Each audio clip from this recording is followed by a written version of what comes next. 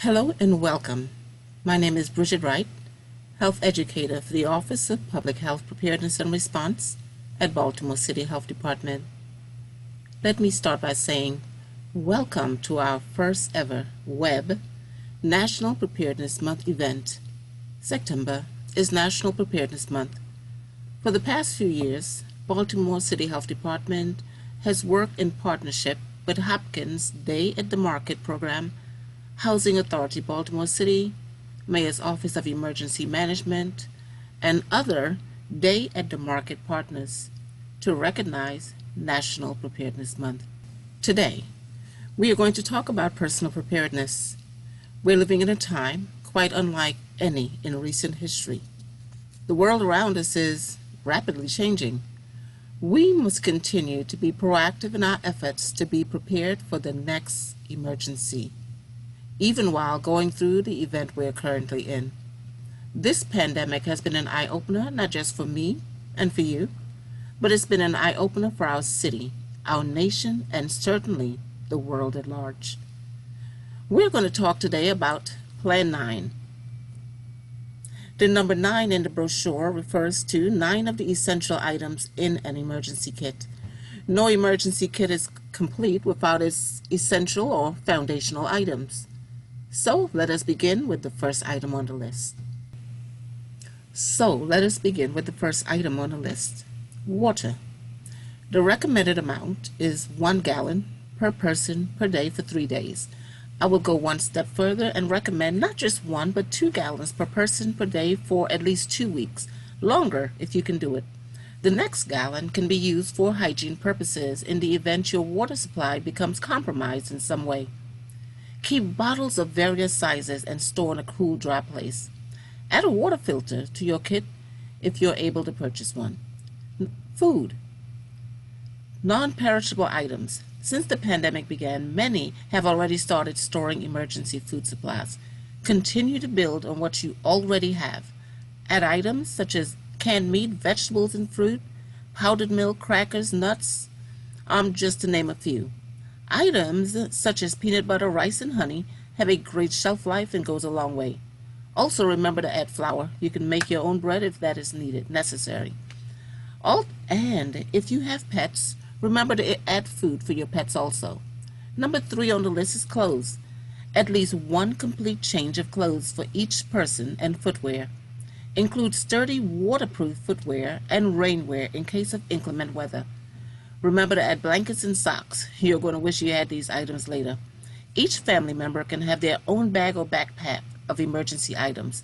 Children now can help to put their own emergency backpack together and include in that bag a favorite toy or game. Medications is next on the list. Fill your prescriptions on time and put aside some to use as your emergency supply. I personally keep an extra supply of meds in a pill box in my bag that I carry every day. Write your meds down on a card and keep that card with you. The health information cards usually have room for a name and the amount of each med that you take. You can write your meds down on an already available card or make one of your own and keep it with you. Flashlight is next on the list. We recommend flashlights and lanterns and not candles because candles pose a fire hazard. Number 6, can opener. Make sure it's a manual can opener in case there is no electricity. Next, radio. A battery-powered radio for news information and other pertinent information. If there's a need to evacuate, you will need to know where the emergency shelters are. Remember batteries for your radio. Hygiene items include basic items such as soap, toothbrush, toothpaste, and other personal hygiene items. These items are easy to forget, so you should add those items to your kit ahead of time. Include hand sanitizer and moist towelettes along with those items. First aid kit. Include items such as antiseptic, gloves, bandages, and other non-prescription meds like fever-reducing meds and meds for aches and pains. Remember to include a face mask along with those items.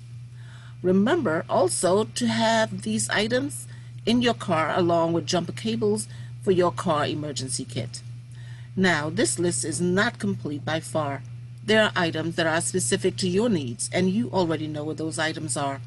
You can store your emergency kit items in a backpack or any other bag that you have around the house. Keep these items in a place where they're easily accessible, so if you have to leave in a hurry, you can grab your go kit and go. There are just a few other items that we recommend that you have on hand, such as cash, in case the light goes out, the ATM machines will be unavailable, a whistle, duct tape, a multi-tool unit that has pliers, scissors, and other tools on the same unit, an extra phone charger. Also, make a list of important phone numbers. Have a meeting place where you and your family members can meet in the event your neighborhood and surrounding areas is affected by an emergency. Talk about this with your family ahead of time. The Red Cross has a great family emergency plan document to assist you in creating your family emergency plan.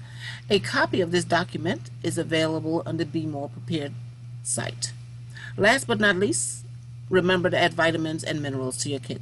Having them will matter in the long run. Well, thank you very much for tuning in.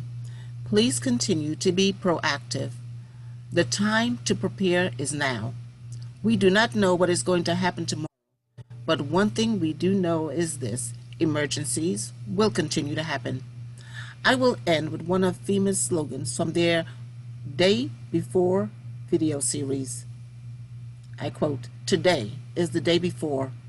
Prepare for tomorrow because you never know when the day before is the day before." Unquote. Thank you very much.